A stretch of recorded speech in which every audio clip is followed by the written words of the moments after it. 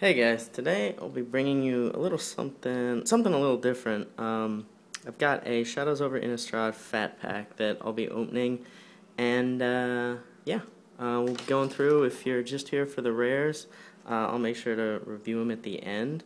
Otherwise, I'm gonna go through it pretty slowly, just because I don't know, I like to talk about them. Yeah, open this up.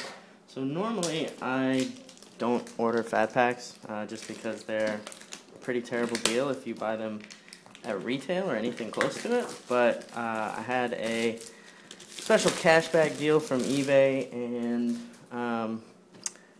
basically I got the fat pack for about $17, which was pretty insane because I bought it with a booster box, and yeah, hopefully I have the video for that also. So first off, these fat packs, you get this nice little sleeve thing. It opens up into a poster, fairly worthless. These actually, the player's guide, are pretty cool. They've got kind of descriptions of cards, checklists, things like that. Believe it or not, they sell for about $4 or $5 on eBay. Of course, after shipping and fees, you're kind of lucky to net maybe $1 or $2, but they're not bad. I actually like them. Let's see what else we got here. Garbage. So then you also have the deck box, which holds 500 cards. It's actually pretty useful. They also sell on eBay for about $5, but they're even harder to ship, and so they're really not worth it. Still nice, worth $1 or $2 to keep your own cards. We have let's see, 5 booster packs in here, and the little throwdown die, which surprisingly also sells for about $1 or $2, and it's considerably easier to ship given its size. Then we have 4 more packs and a 70 card land pack with 10 cards, the checklist flip cards, which are, they have some value, but really only the rare ones. The kind of common, uncommon flip cards are pretty worthless. I would actually prefer 10 more lands, but that's just me. So there we've got the little die, a red one, which is nice. Pretty much anything but green and you're good to go. Okay. You also get 2 of these little deck boxes. They're nice, but they don't hold cards when they have sleeves on them. Otherwise, they will hold a 60-card deck with a sideboard. Also about $1 total if you were to go and try to cannibalize this and sell them all. Land pack's cool. I'll definitely use those later. Alrighty, let us get to the packs. So I sell a lot of Magic cards. I buy them and sell them. I make decks and things like that for people to buy. So I'll probably be talking about the value most of all when we go through this. So yeah, hopefully we get something good. Should have 9 packs here. Let's get to it. First one. As I mentioned, I do sell decks and things, so there will actually be a link in the description of this video with probably my eBay page if you guys want to go check it out. All of these cards will be put into decks or maybe sold singly depending on what I get. And I'm probably only going to talk about the uncommons and the rares. Just kind of quickly go through the commons. So the first uncommon, Stencia Masquerade, Skeleton Key, Humble the Brute, and our rare is first one, Mythic. Fortunately, it's a pretty terrible Mythic. It's Wolf of Devil's Breach. It's a 5-drop red. It's pretty good. I think there'll be some play for it, depending on certain kinds of decks, but in terms of value, it's kind of weak. At least we got a Mythic, though. Flip card is a common Hinterland's Logger. Nothing special there. Alright, second pack. Old Jace on the front. I really like this set, both because you get a lot of extra rares with the flip cards, and they seem to be pretty common as far as kind of rares go. Okay, first uncommon, Nahiri's Machinations, Runaway Carriage, Nearheath Chaplain, and our rare is an Avacyn's Judgment. It's a pretty cool Madness card, not worth a whole heck of a lot, and a Kindly Stranger, and an Island.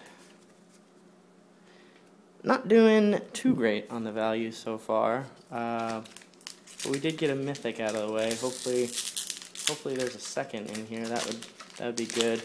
Kind of sucks to get snuffed on Mythics in a fat pack, just because your value is so dependent on them in this set.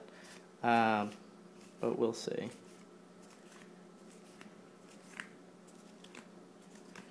First uncommon, Reaper of Flight, Moonsilver, Olivia's Bloodsworn, Gibbering Fiend, and our rare, Prized Amalgam.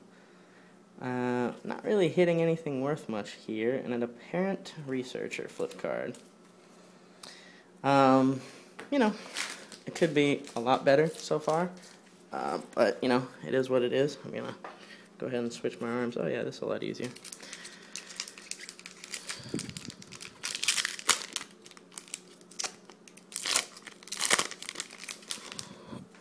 Toss that over there. Okay. 2, 3, 4, 5, 6, 7, 8. 8, which means we have a rare or a foil flip card, if I'm not mistaken. So we have Gite Blast, Rise from the Tides, a Woodland Stream, and a To the Slaughter. It's not a terrible black card. Solitary Hunter, and a foil, Press for Answers. Alright, I wouldn't mind a nice money card, maybe another Mythic. Planeswalker would be great. A nice flip rare would also be nice. Maybe a Westvale Abbey. Something to get the value in these packs. Alright, no rare or foil. Let's see, Briarbridge Patrol, Incorrigible Youths, Fleeting Memories, and an Oldenwald Hydra. A second Mythic, which is good for a fat pack, and this one's actually worth a few bucks, not too much. I would have liked a Avacyn or something.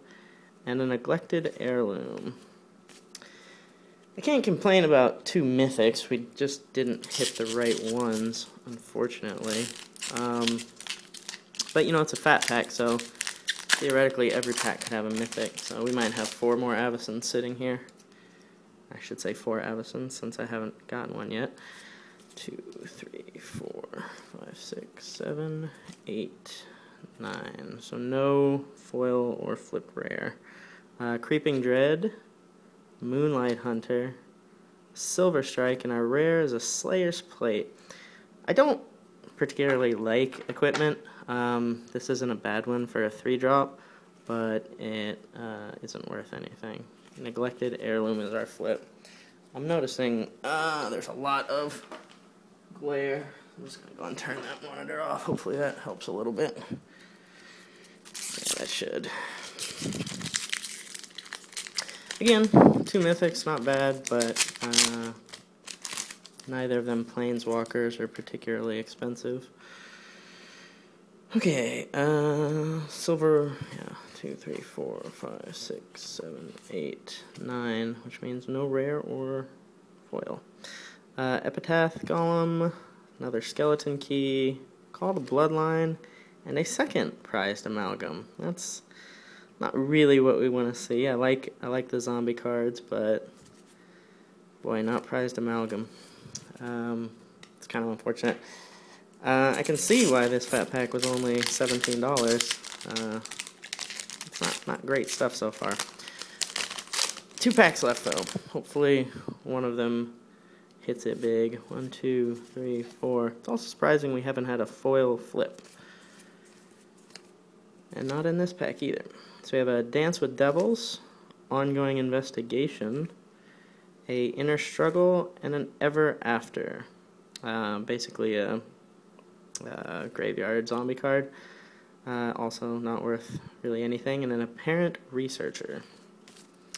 Alright, well, this one's kind of been a bit of a stinker. Hopefully this last pack can redeem us. If not, this was kind of a bust of a fat pack. 1, 2, 3, 4, 5, 6, 7, 8.